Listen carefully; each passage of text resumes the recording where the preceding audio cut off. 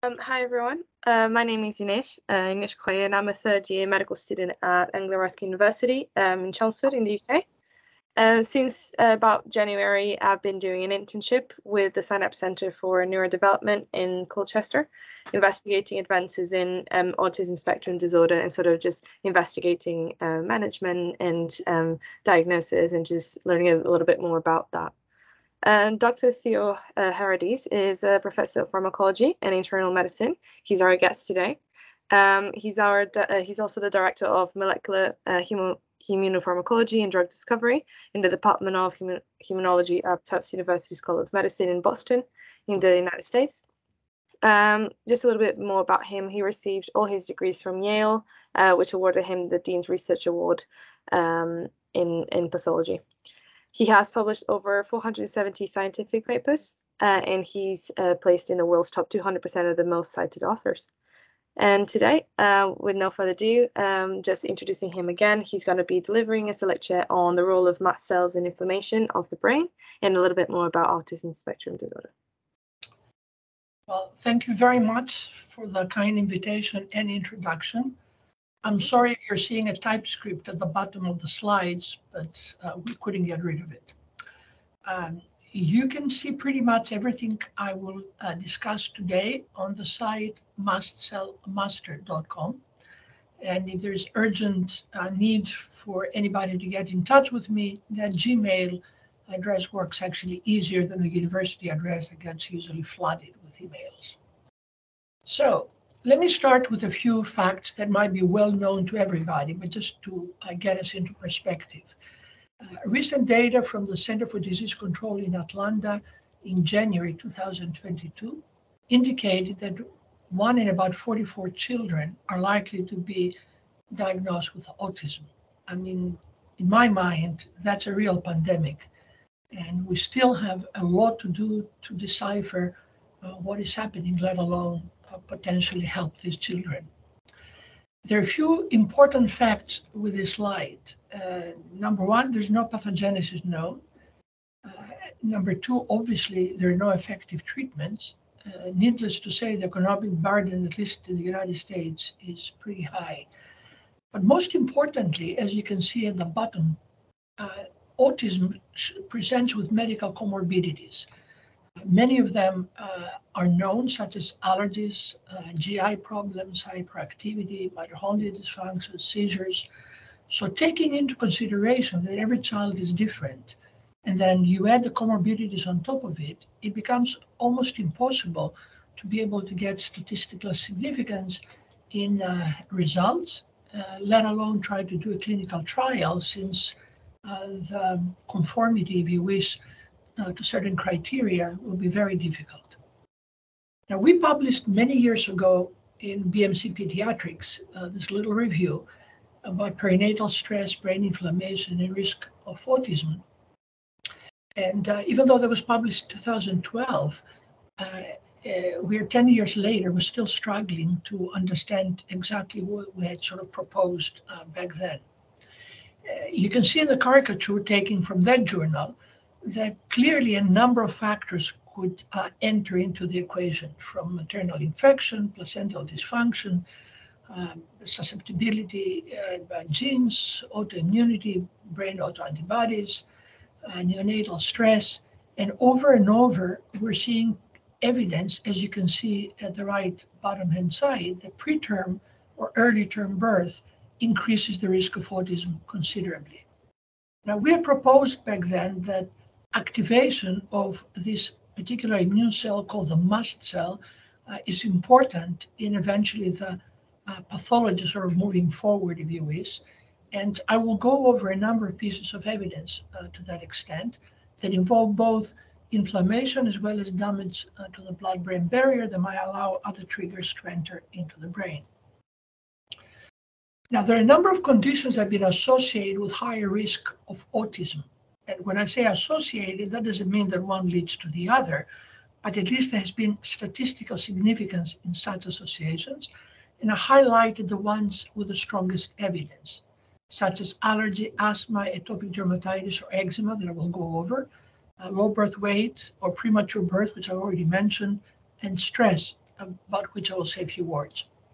But there are papers indicating that, at least in animal models, maternal immune activation has led to the pups, especially rats and mice, developing a phenotype that seems to resemble autism. And there have been a number of studies where maternal autoimmune diseases, especially asthma and allergies, were associated actually with increased risk of autism. Now let's start with food allergies. There are many papers. One paper was published, many years ago, indicating that there was a strong association with food intolerance, and I'll explain that in a second. Recent papers in JAMA, Journal of American Medical Association, indicated, again, association of food allergy and other allergic conditions with autism. The European Journal of Pediatrics, about a year ago, published a paper, Association of Food Hypersensitivity. And then you can see at the bottom another paper about food allergy induces brain inflammatory status and then cognitive impairments. So what do we mean by allergy and then food intolerance or food hypersensitivity? We will revisit that shortly, but in allergy, you literally have specific IgE antibodies against an epitope allergen. In hypersensitivity, you can either have IgG4 subclass of antibodies, or sometimes it might be something in the food that creates no antibodies whatsoever, such as histamine, for instance, and I'll talk about that. So let's think about food allergy and sensitivity in more general terms than the very restrictive term of true allergy. For instance, a paper was published in Nature about a year ago, and then it was picked up.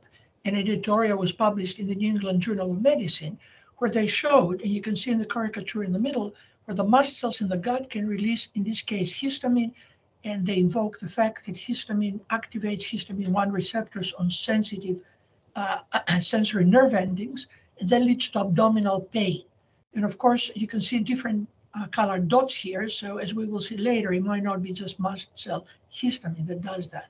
So many times the presentation might not be what we would have expected it to be. And we know many children with autism have actually colicky pain, and that might not necessarily associate to frank, let's say, diarrhea or dysbiosis in the gut, might be mast cell activation in the intestine. And as I will try to convince you, mast cells do not have to degranulate, but they can release molecules without necessarily even histamine being released.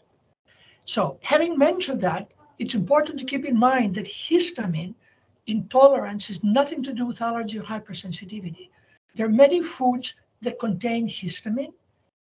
It has nothing to do with the mast cells, and that histamine can do whatever histamine does, whether it's actually sensitizing nerve endings or causing activation of receptors. And that is important because we have an enzyme called diamine oxidase, and if one is basically slow metabolizer, then the diamine oxidase will not be able to break down the histamine in the food. Therefore, it's important to keep in mind the kinds of foods that have a lot of histamine and potentially exclude those foods, as we will see later.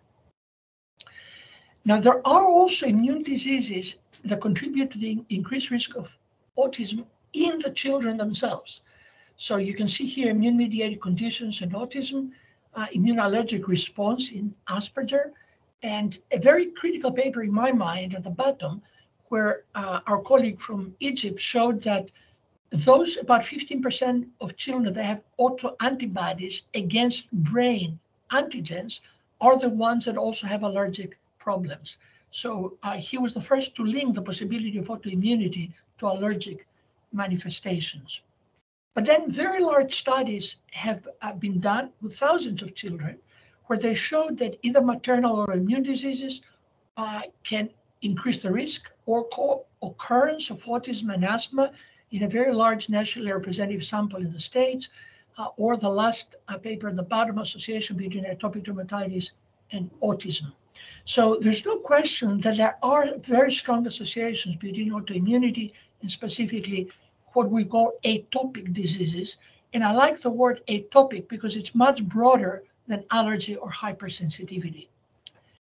So what are atopic diseases that involve mast cells? Well, we know allergies, of course, and asthma and eczema. But then you can have, as we said, food intolerance, you can have idiopathic itching, you have conditions such as mast cell mediator syndrome that I'll speak about, urticaria pigmentosa, etc. But a very critical paper in my mind is the one shown at the bottom, which was published in Science a few years ago, where they convincingly showed that mast cells in the growing baby, in the fetus, are actually responsive to immune IgE circulating in the mother. I and my colleagues have always thought over the years that mast cells actually do not mature until a baby is a few months old or even later.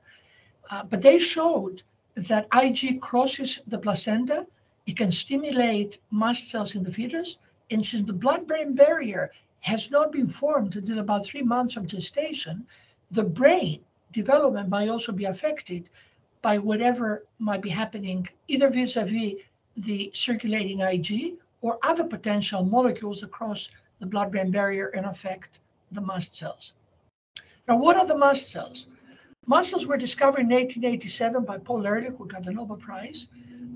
We didn't know that, he didn't know that, but they come actually from hematopoietic precursors. They go through the blood and then they go into the tissues where they quote unquote mature. Interestingly, he was staining tissues with a dye called toluidine blue, and some cells in the tissues turned violet, as you can see at the bottom picture.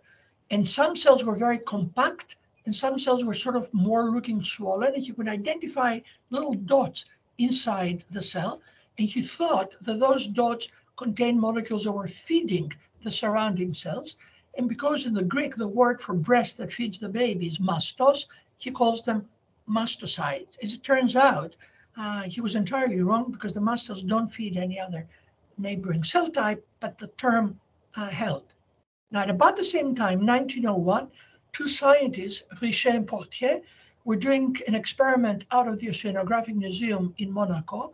They ground up tentacles of jellyfish, and they were going to inject them into dogs, hoping that the dogs will be actually become immune to subsequent stings of the jellyfish.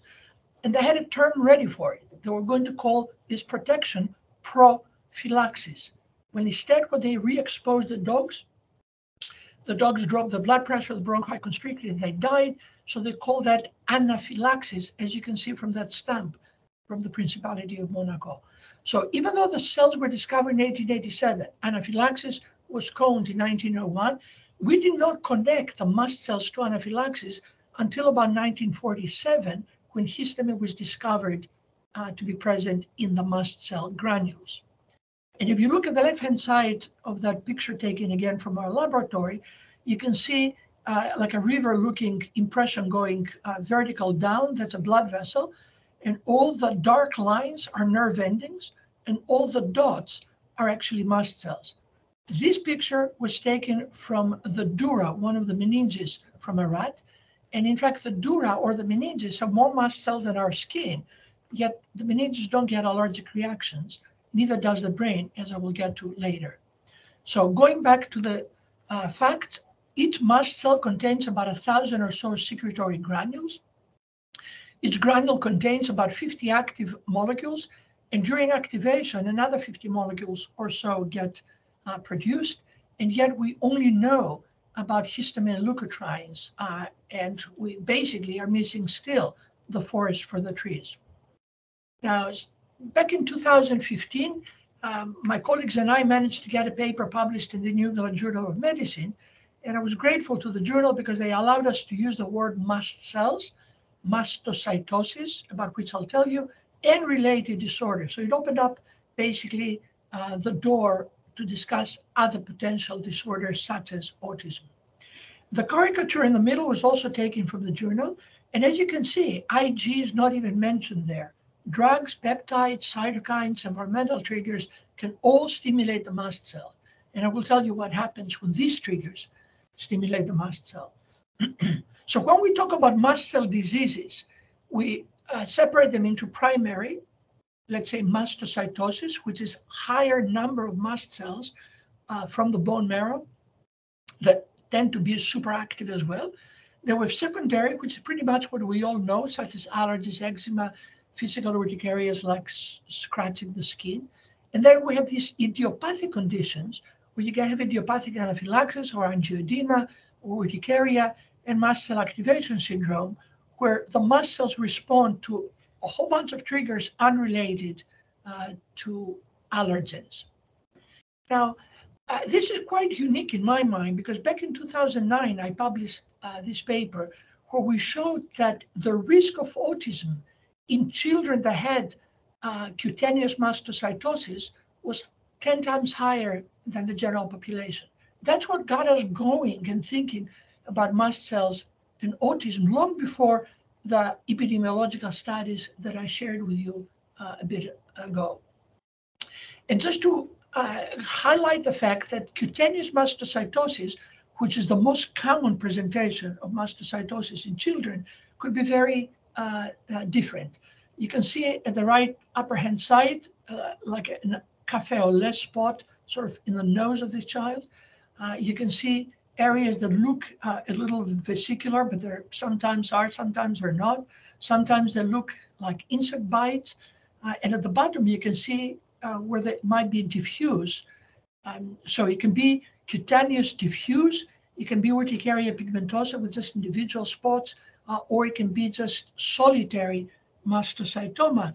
And many times, unless you have diffuse mastocytoma, these are missed by dermatologists.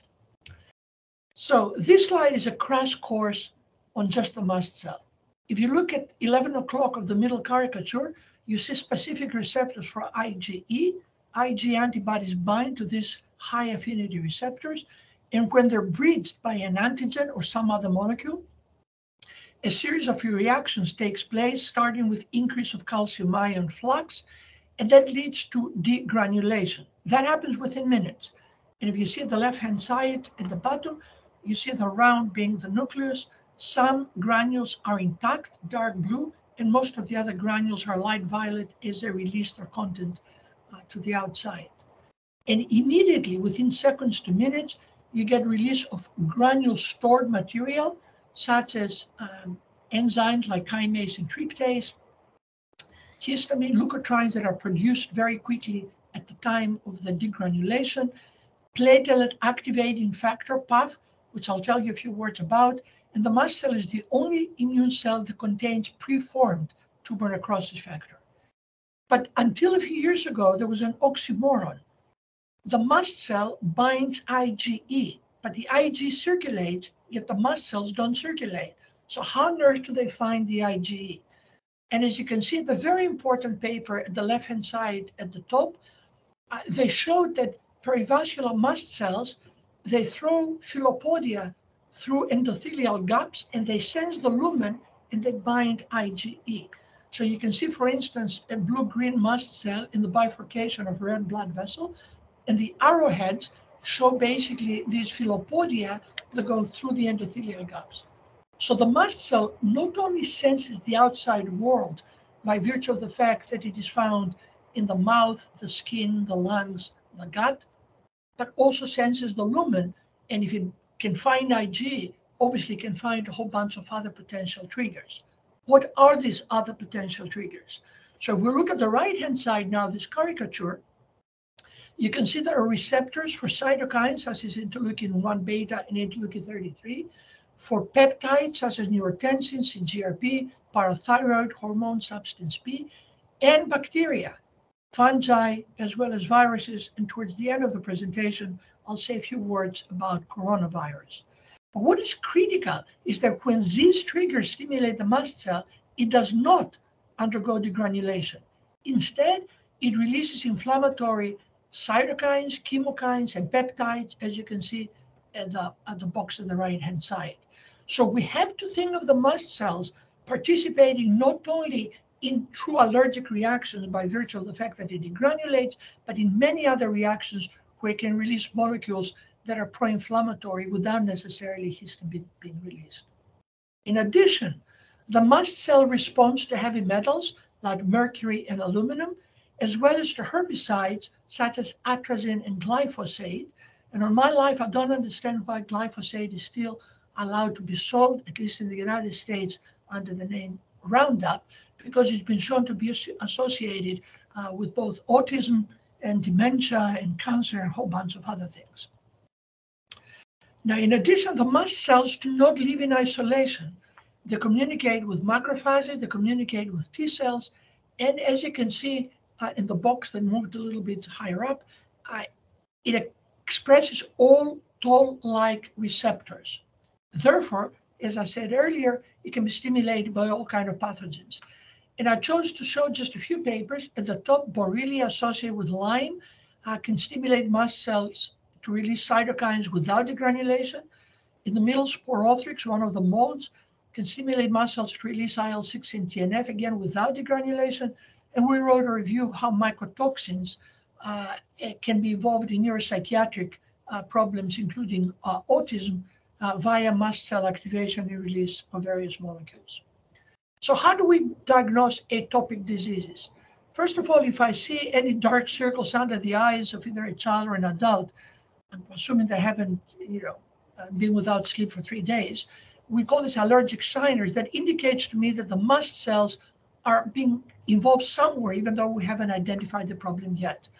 If you scratch the back or the underarm with either your thumb or some dull object, within a minute, you might get this line, which is dermatographia. That means that the mast cells in the skin responding just to the pressure and releasing histamine and other molecules that are vasodilatory. Again, this happens without necessarily you're being allergic to anything. So I tend to measure total Ig as well as the subclasses IgG1 and IgG4, specifically because IgG4, as I said earlier, is associated with food intolerance. And as you can see at the upper right-hand side corner, a paper showed that increased IgG4 levels was actually found in children with autism, whether they had actually food allergy that was identified or intolerance or not. If there is chronic itching, then I measure anti-IgE receptor antibodies. Sometimes we call it basophil activation, because 50% of that is autoimmune, actually, urticaria. At the end of the day, because histamine is broken down within a minute, histamine in the blood is literally almost useless. You have to measure the breakdown product, which is either methylhistamine or MIA, methylimidazole acetic acid, that represents about 60% of the breakdown product of histamine. Or other colleagues have shown that the breakdown product of prostaglandin D2, which is 11 beta PGF2 alpha, is high in 24-hour urine. And I understand it's hard to collect urine, of course, from children. Now, colleagues at the Mayo Clinic can use first morning void and still measure these molecules. Now, what is critical is, unfortunately, it has to be kept cold and sent to the lab cold, because if it gets oxidized, then you end up basically empty-handed. Now, if we were to think about atopic diseases in general, and leaving aside, let's say, autism, is there any evidence that atopic diseases contribute to behavioral problems? Well, you can see here allergic disease in preschoolers have been associated with behavioral problems. A number of papers have shown that they have been associated with ADHD. And of course, some papers, such as the one in the middle, is atopy in early childhood, a risk factor for ADHD or autism.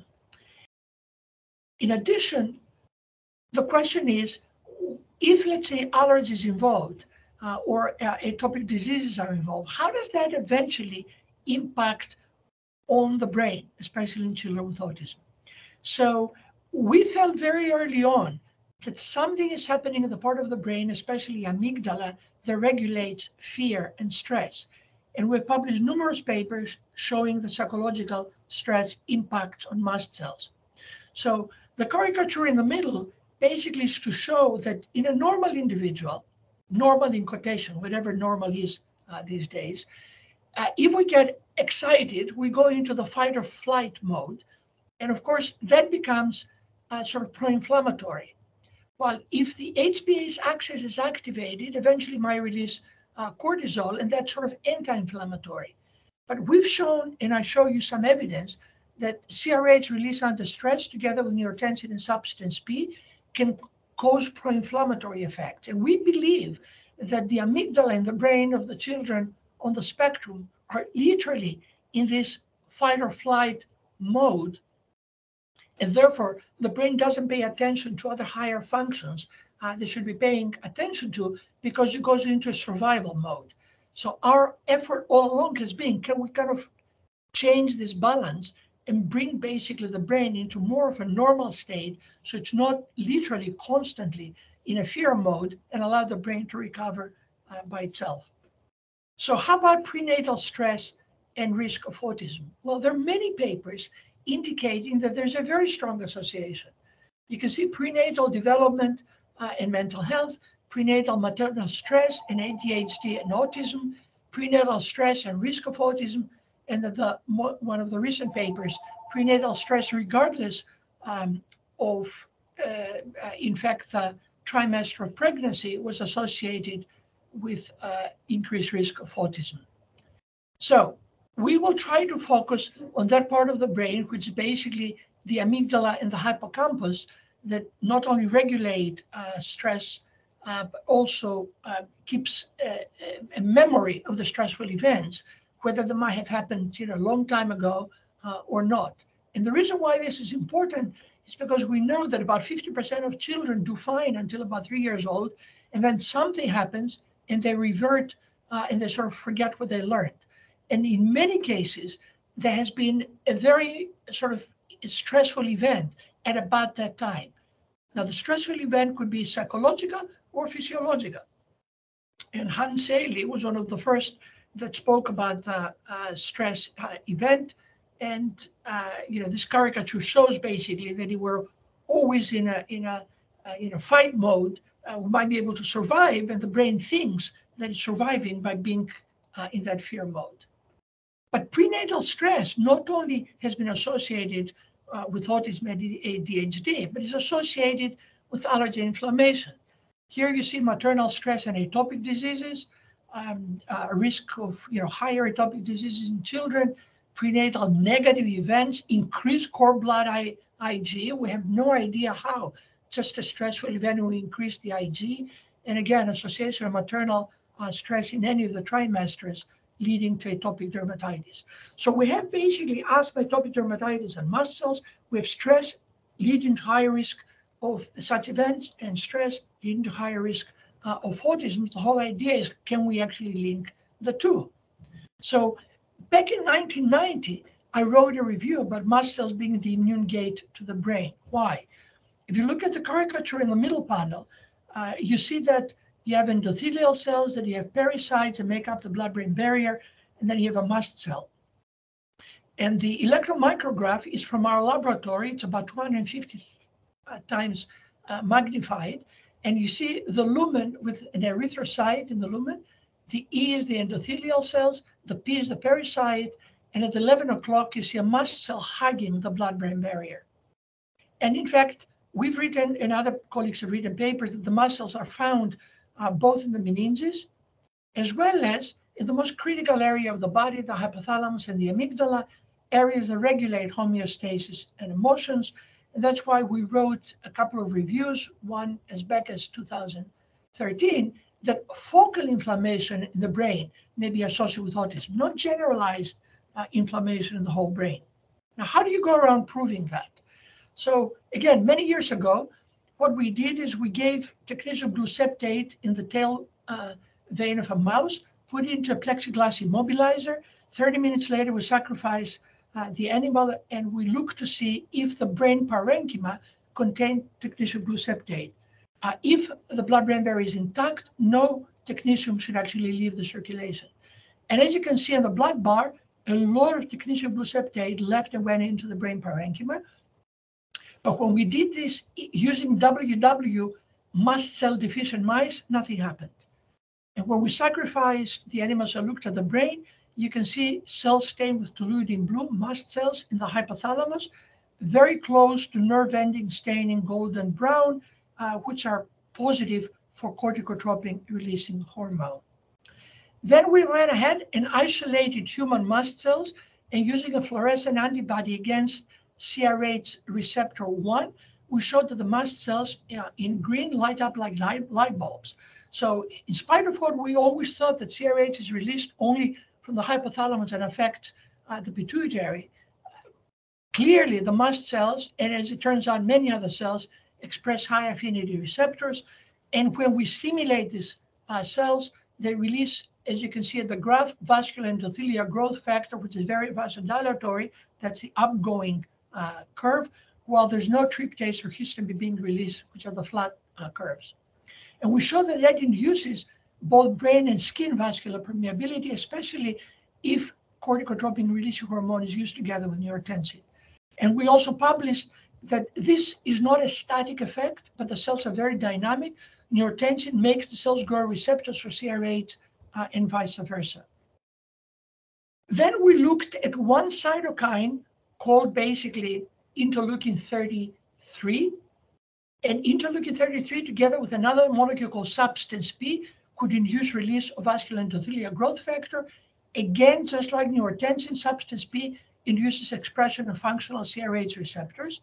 And other colleagues showed when the muscles are activated, they release a molecule called hemokinin 1 that's structurally very similar to substance P. And now the muscles are made to be more responsive to allergic triggers like IgE.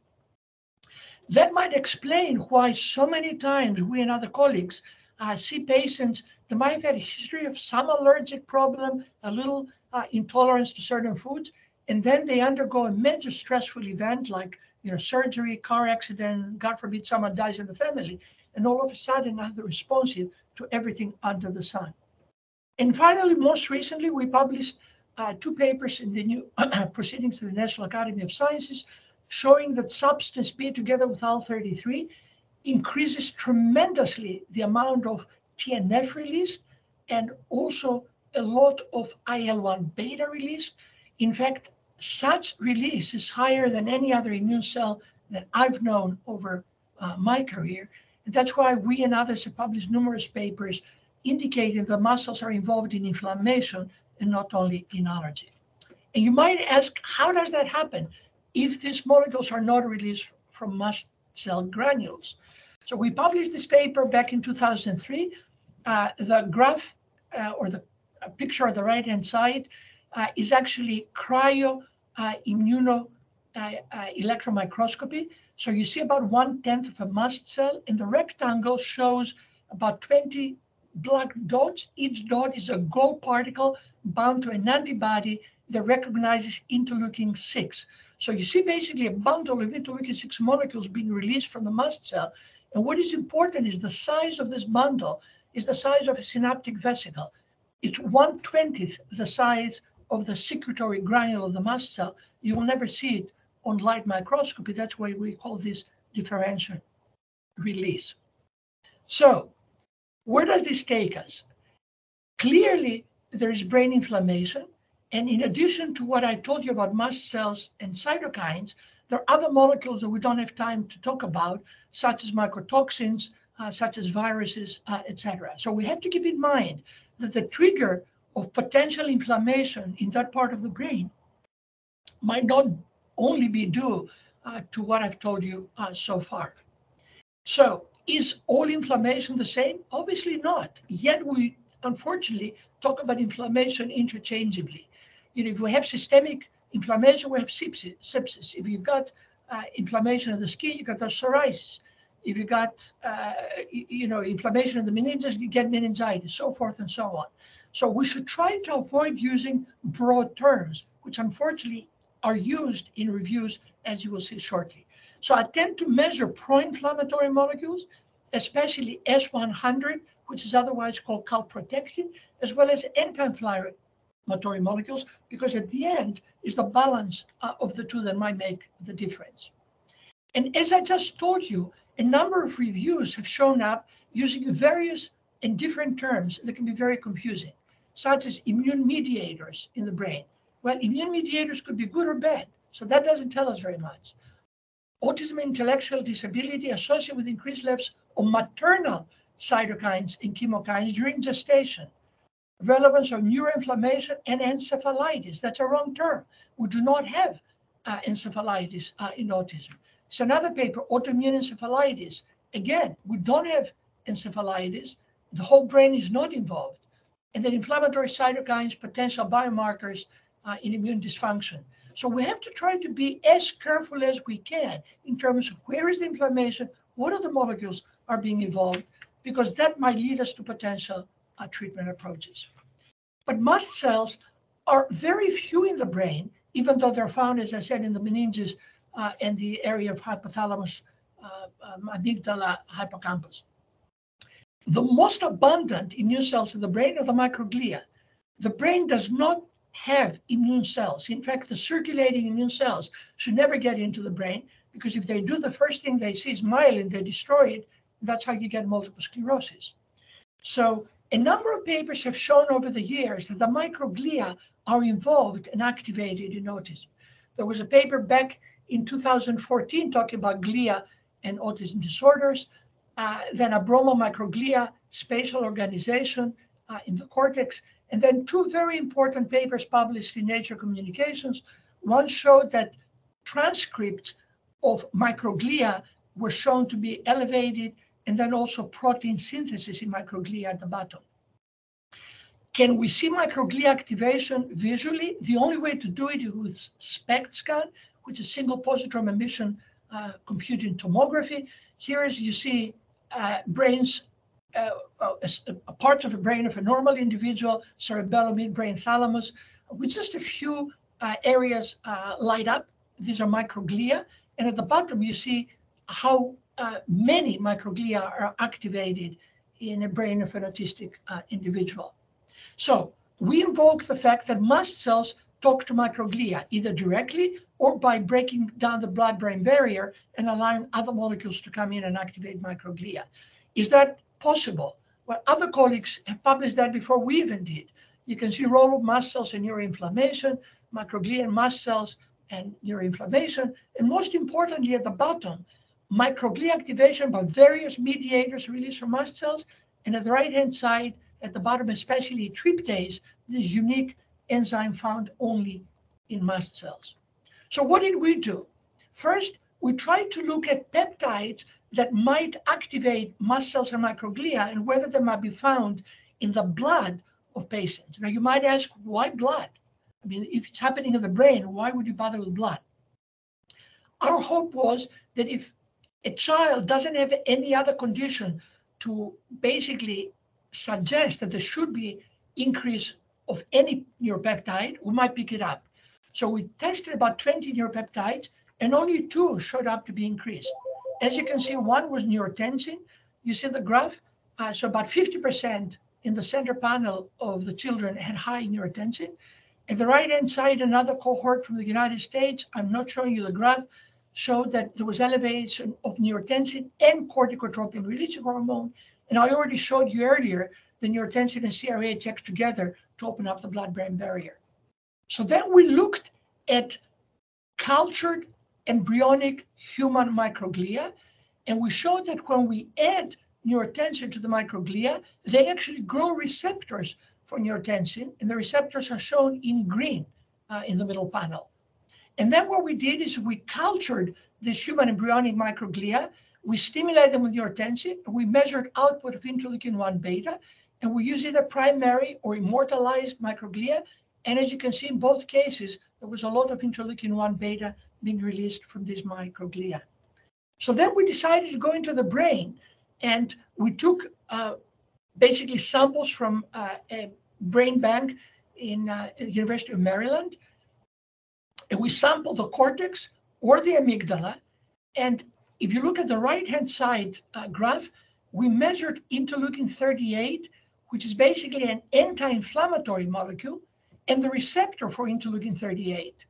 And as you can see, as compared to non-autistic controls, both the actual anti-inflammatory molecule was down, as well as the receptor for this molecule was down. So it appeared that not only there's inflammation in the brain, but the only anti-inflammatory molecule known was also down. So we have a double whammy, basically. So then we culture microglia again, we stimulate them with neurotensin, but now we pre-treated them with different types of interleukin-38. And as you can see, one particular type block this response 100%. So potentially, if we can make the brain make interleukin-38, we can deliver interleukin-38 to the brain, we might be able to actually change the situation. But unfortunately, interleukin-38 is not available for treatment as of yet. And another paper recently published that genes expressed in the amygdala were associated, in fact, with autism, supporting our own findings that were published in PNAS. At the same time, we and our colleagues have shown additional evidence that mast cell is involved and molecules from mast cells may be involved. In the right-hand side panel, with samples again from the brain, we showed that interleukin-18, which stays much longer time-wise than interleukin-1 or interleukin-6, is increased only in the amygdala of patients with autism. And you can see that tumor necrosis factor was also increased. At the middle panel, you can see that there are more microglia in the brain of autistic children than controls. And in the lower middle panel, you can see that there are many more mast cells, and you can see the mast cells are double stained with tryptase, so you can see them actually showing up as blue cells.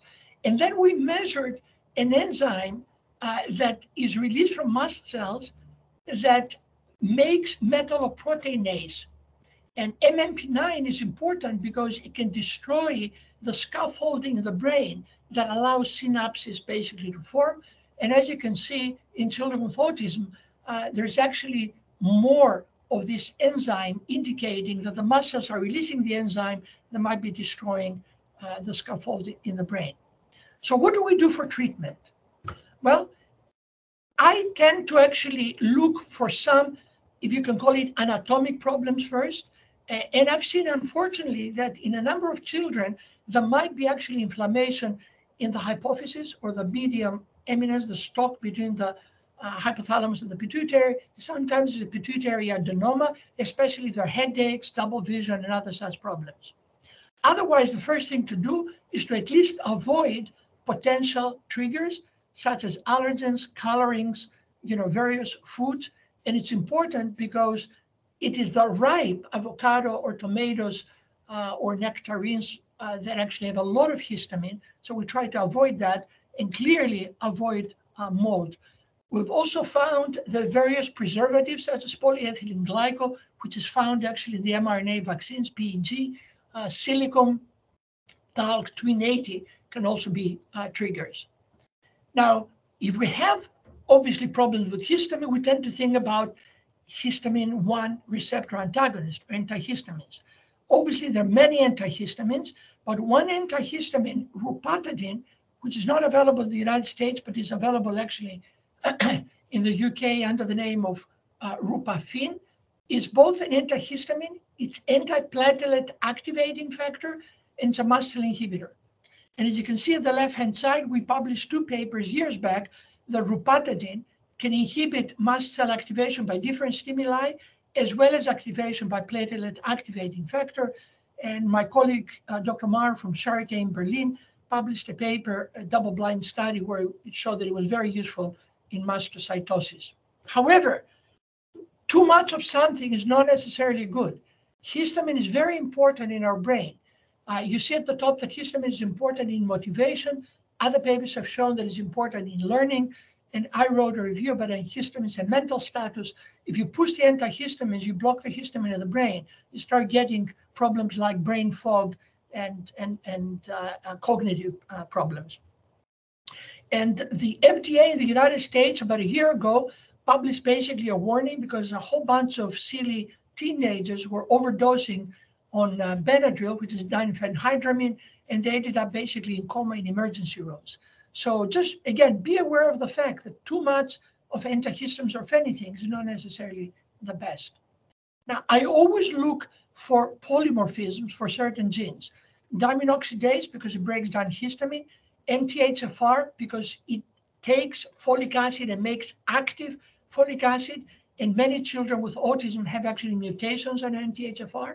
I look for COMT, catecholamine orthomethyltransferase, that breaks down catecholamines and phenols. and then the well-known CYP3 enzymes that metabolize most drugs. And it's important because I'll tell you about polyphenols in the next few minutes, such as flavonoids. And many colleagues think again that too much of, if we give actually 2 grams of polyphenols, we'll be doing great, and that's not true. Polyphenols accumulate in the gut, they shut down the microbiota in the gut, and you end up with dysbiosis and you start chasing your tail. So winding down, we've been studying flavonoids for many years, and one paper was published in 2000. It's been actually a classic in pharmacology. We found over the years that luteolin is probably the most effective such flavonoid, and you can see reviews where it's antioxidant, it can inhibit IL-6 production in the brain, and in a nutshell, it's an antioxidant, anti-inflammatory, mast cell inhibitor, microglia inhibitor, and neuroprotective, so you can't go wrong. You've got at least 5 birds with one stone. Have there been any studies? 2 studies, open label, both of them were done, one in Greece, the other the United States, and basically using a lot of different ways of following the children. The bottom line was that within 4 months, children gained the equivalent of 1.5 years in development. And at the bottom graph, we actually measured interleukin-6 actually at the beginning. So you see healthy controls were very low. ASD children have higher, about 50% of the children. And then this is the same baseline moved now to the right. We started them on the supplement, and then 3 months later, we measured interleukin-6 again, as you can see, is actually way down, even below control. So about 50% of the children that had high IL-6 were the ones that did actually better, as you can see in the graphs with the green. So everybody got better within 3 months, but the ones that we can measure in the blood, high IL-6, were the ones that actually got better, and IL-6 dropped. So one could have an index of objective measurement for at least half the children. So I helped develop actually certain of these supplements. And the reason I'm mentioning this is not to tell you so much about the supplements, but to give you some tips that are very important. I already told you about the fact that polyphenols accumulate in the gut. I never use more than 1.5 grams of any flavonoid because they are absorbed less than 10%, they accumulate in the gut, they shut down the gut. So in these formulations, we used olive seed oil. So if you take the olive oil, you're left with a pit. If you crush the pit, you get a little thicker oil.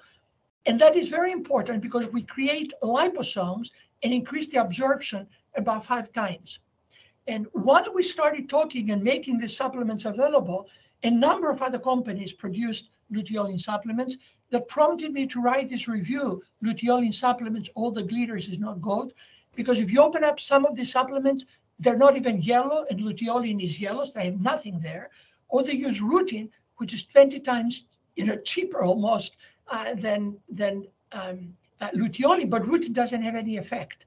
So you've got to be very aware of what you're using. And most importantly, even though the FDA in the United States cannot regulate supplements, if you export them and you ask them voluntarily to, number one, check if the company, in this case, the company is called Algonaut, is FDA registered, which it is. If the source and the purity is measured in an independent laboratory, and if you have a clinical trial, even though it's not double-blind, then they give you the certificate. As you can see, it says U.S. Food and Drug Administration. It's called Certificate of Free Sale, and it's renewable every 2 years. So it's important to know that what you're eventually suggesting to your patients are of as good quality as it can be. Now, many children cannot swallow capsules, as we all know. And many patients were actually making a little hole and squeezing the content out. In about 2 weeks, there will be now what is called Neuroprotect low phenol liquid formula. It will be small bottles basically with a dropper. And now one can use the dropper. So the 1 dropper will be equivalent of 1 capsule. And you can put it literally under the tongue. And as we know, if you put it under the tongue, you have almost sublingual, and you have better absorption, you avoid the problems that I told you of absorbability from the gut. And the addition is that all of this formulation is in olive oil, and here's one of many papers of anti-inflammatory activities of olive oil polyphenols. So we end up the additional benefit of the polyphenols in the olive oil. So I wrote a paper about a year ago about ways to address perinatal mast cell activation, focal bearing inflammation, and I said a little bit about coronavirus, and I will finish with 3 or so slides talking about coronavirus. So what do I do? So first, it's very important in my mind to address hyperactivity. About 80% of the children I've ever actually dealt with are hyperactive, and yet hyperactivity is not part of the diagnosis of autism. If I don't bring the hyperactivity down, things are very difficult. So I usually start with ashwagandha or chamomile, passiflora, valerian extract, except for the valerian extract is a little bitter, so you have to watch out. If those don't work, then you can go to drugs such as hydroxyzine, which is a sedating antihistamine, such as propranolol or clonidine. In terms of the inflammation, luteolin, as I've already told you, is important. Rupatadine, because it inhibits mast cells, is important. And vitamin D3 is quite anti-inflammatory, and I usually recommend 500 to 2,000 units per day. If there are mutations in the MTHFR gene, then we bypass it by using either folinate calcium or calcium folinate or methylfolate or glutathione, except the glutathione right now might be removed from the market in the United States for reasons that are not quite apparent. But in the meantime, we discovered another natural flavonoid, which is very similar to luteolin, but instead of 4 hydroxy groups, it has 4 methyl groups. So it's a tetramethoxyflavone. And as you can see at the top, we show that it's a much better inhibitor of mast cells. In the middle figure, we stimulate the mast cells with substance P. We measure the enzyme beta-hexosaminidase being released. And you can see cromolyn, which is supposed to be a mast cell inhibitor, inhibiting about 15%, luteolin about 60%, and methoxyluteolin almost 100%. In another paper published in PNAS, you see a dose response. The upper curve is luteolin, the lower curve is methoxyluteolin. And as you can see, as we push the concentration, we inhibit release of interleukin-1 beta in response to neurotensin almost 100%. We went ahead and showed how that works. When the muscles of the microglia get triggered, calcium flows in, various enzymes are activated, and eventually a complex called mammalian target of rapamycin gets activated. It's got its name from the antibiotic rapamycin. We measure the activation of this complex by phosphorylation of downstream events. And as you can see in the middle panel, neurotensin stimulates the 2 downstream events. Beta-actin at the bottom is the homekeeping gene. Rapamycin, as you can see, it did not block the first substrate. It reduced the second substrate. But treatment with methoxyluteolin reduced the first substrate and blocked the second substrate. So technically, methoxyluteolin is better inhibitor of mTOR than even rapamycin. They gave its name to it.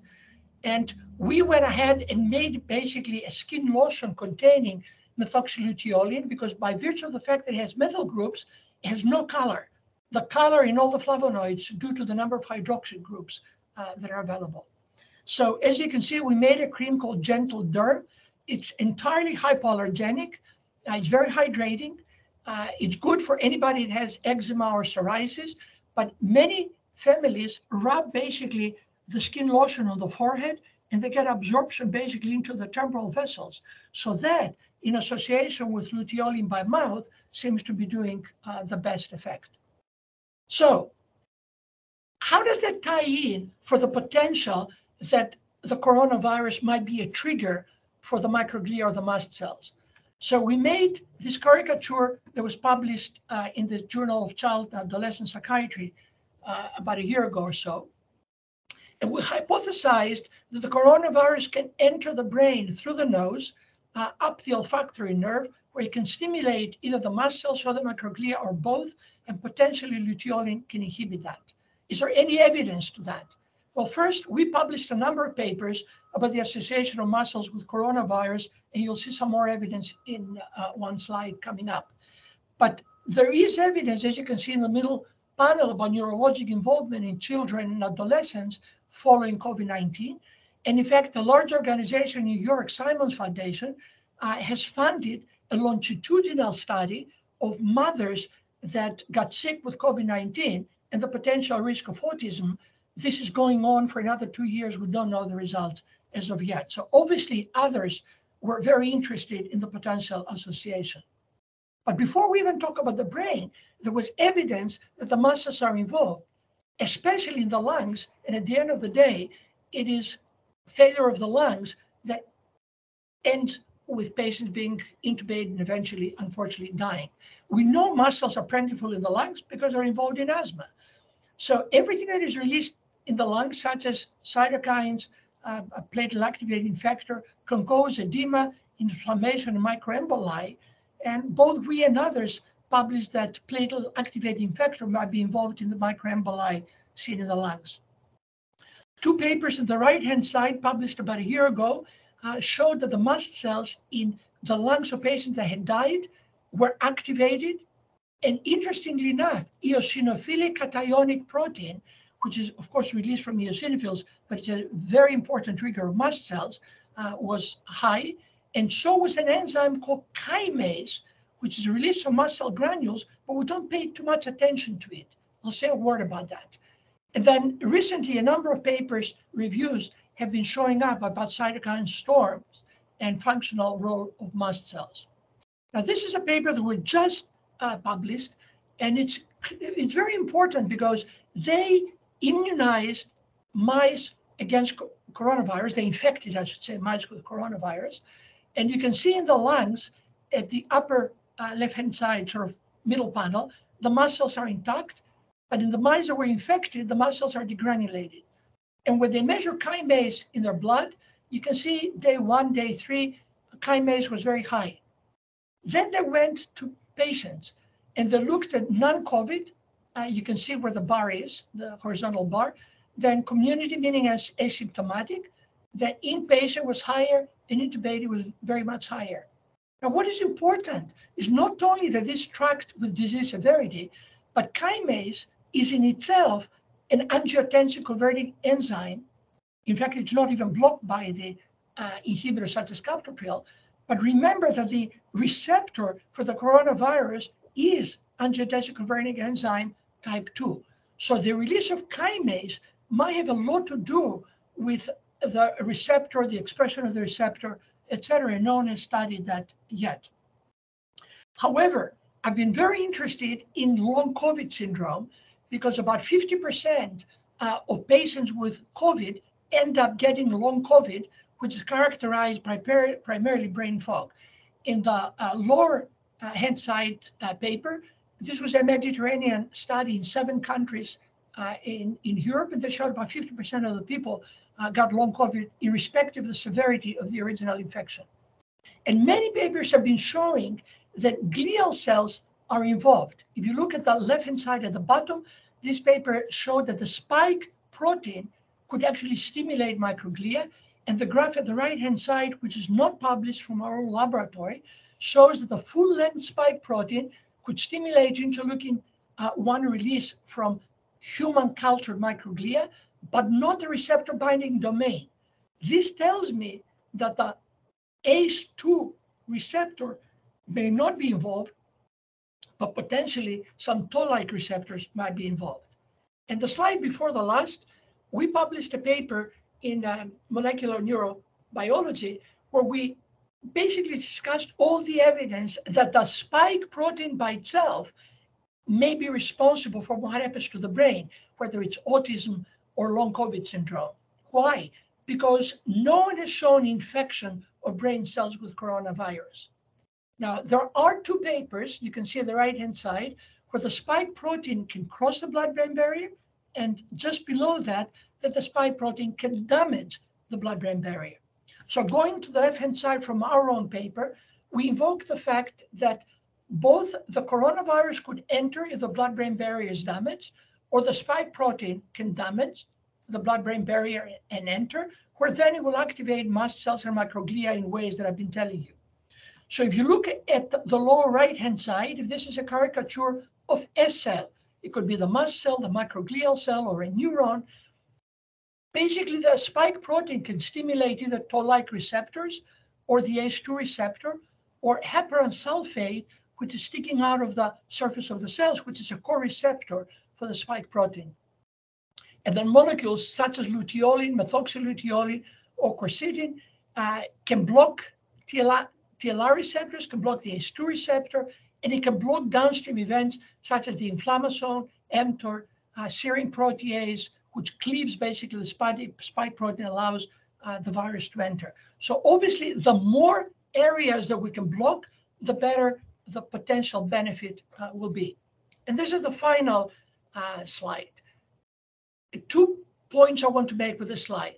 Number one, as I told you early on, that the mast cells in the growing fetus are active.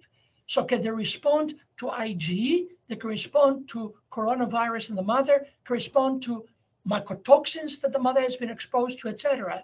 Can stimulate the mast cells both in the periphery and in the brain. Blood-brain barrier is not actually intact until about 3 months of gestation. So God knows what can happen to the developing brain during that critical first trimester.